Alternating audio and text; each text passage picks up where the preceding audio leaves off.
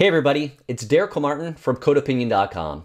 Unfortunately, a monolithic architecture gets a bad rap, most equated to a big ball of mud that's hard to change. While this can be true, it doesn't need to be.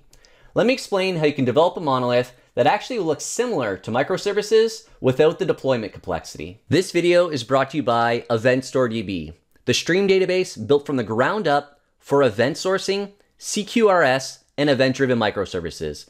For more on EventStoreDB, check out the link in the description. This is what I assume most people think of when they think of a monolith. They think of a turd pile, but really behind the scenes, why they think that is because if they dealt with a monolith, they've actually dealt with this, which is a big ball of mud. But a big ball of mud isn't necessarily a monolith. A monolith can turn into a big ball of mud. But what this is describing is you could think of any of these bubbles as a class, as a module, whatever the case may be, but it's showing coupling. It's showing all the different coupling between all the different classes, services, modules, whatever the case may be.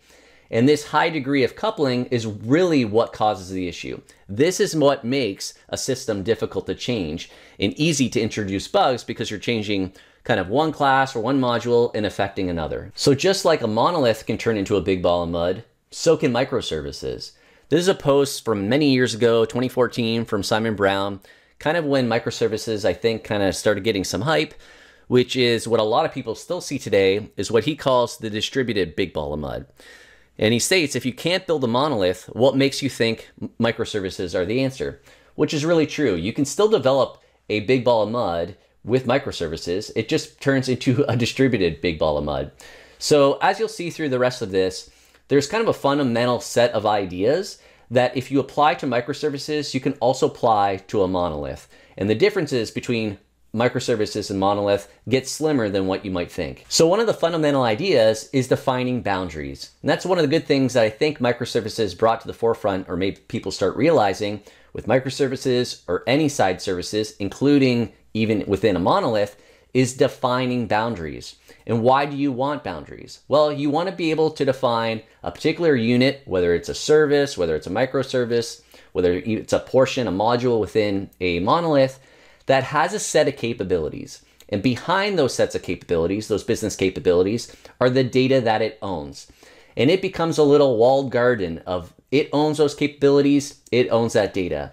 So you can do this within a monolith, you can do this within microservices. You want to define boundaries. So one way to think about this is if you have an existing monolith that I'm representing as this piece of cake, and you want to decompose this into different boundaries, really what you want to do is you want to take a slice out. You want to separate this cake into various slices. And a slice represents a boundary. Again, the capabilities that are specific to a part of the system. So another way of looking at this is if you have that big ball of mud, that big turd pile, and I believe Greg Young said this, is that you want to have smaller little balls of mud. I say little turd piles.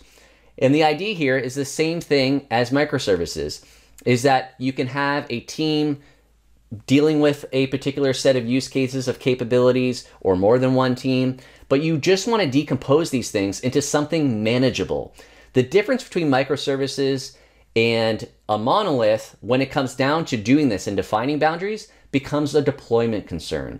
I said this probably 5 years ago at a conference, and I was looked at funny about saying how it's really a deployment concern. Because if you have logical boundaries, I'm not talking about physical boundaries, I'm talking about logical boundaries, you can define logical boundaries within a monolith just like you will with microservices. So from a repository code standpoint, what we're thinking of is this blue box represents a boundary. I have three things in it. It has contracts, implementation, and tests. Contracts represent things like interfaces, delegates, maybe DTOs that represent messages, which I'll get to in a minute. Implementation is what your actual boundary does, all the different use cases, the actual code for it. And tests are self-explanatory. So what that means is if we have multiple different boundaries, we have implementation, reference other contracts, meaning one boundary here may need an interface or a message from this particular boundary, but they don't actually reference each other. If we're going to call stuff in process, because we are in a monolith, basically, again, if you have some implementation in this particular boundary that needs something from this particular boundary, it's going to reference that interface or that message exactly like that. Now, again, this is about logical separation. So each boundary has its own schema. That does not mean that this particular boundary talks to the schema of this particular boundary. It has its own schema. If it needs to get data, it's using the API via the contracts. But again, this is about logical. So another way of looking at this is if you had a single database instance, you can do that. It's just about having a separation of schema so that each boundary owns that particular schema. So to go even further with this is because we are talking about a monolith in its single deployment unit of deployment, is that all these different boundaries are composed together into the same process. So we're back to our monolith of how you think about it. We have a single process that's running, they're communicating in process to each other and talking to a database. That's how probably most people would think about a monolith. Yet the difference is there's clear boundaries within that unit of deployment. So we have our boundaries defined, they talk to their own schema, and they deal with the APIs to each other if they need to communicate. So I like to take this a step further and decouple by removing the synchronous in-process communication and moving that out a process to asynchronous messaging.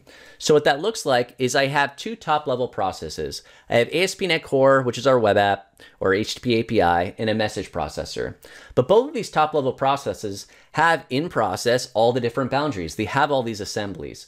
So again, we still have one unified code base, but we're deploying two processes. So what that looks like is if we have an HTTP request comes in, that gets routed to the right boundary in process still. And if we have some mutation, something that happened that we want to let another boundary know, instead of directly calling it in line, rather what we're going to do is we're going to send a publish an event or a message to our message broker. And from there, what's going to happen is our message processor via publish subscribe is going to consume that message and then publish it, route it basically to the boundary that actually cares about it.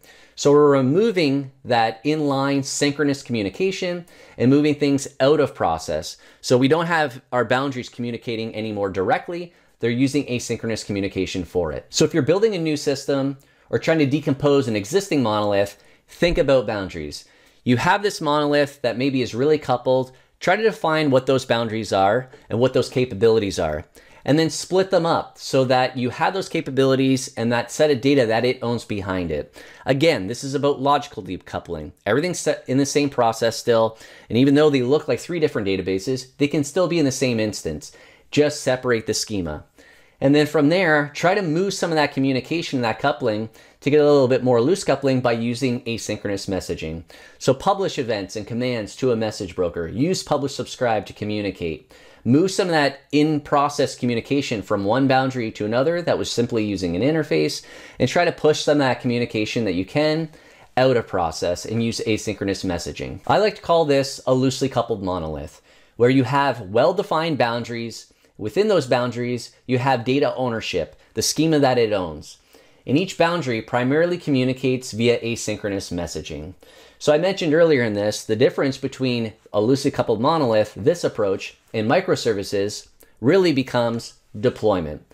If you have services that are independently deployable, great. If you have that need, you are able to change like one line within a microservice or a service and deploy that individual service.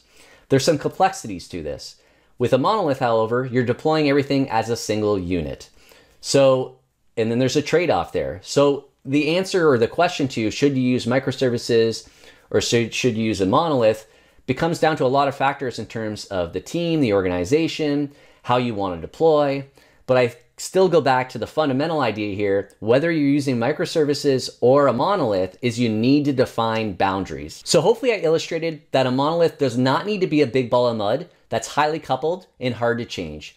You can define boundaries and be loosely coupled. And with a monolith, get the benefit of a simplified deployment. If you enjoyed this video, please give it a thumbs up. If you have any thoughts or questions, make sure to leave a comment, and please subscribe for more videos on software architecture and design. Thanks.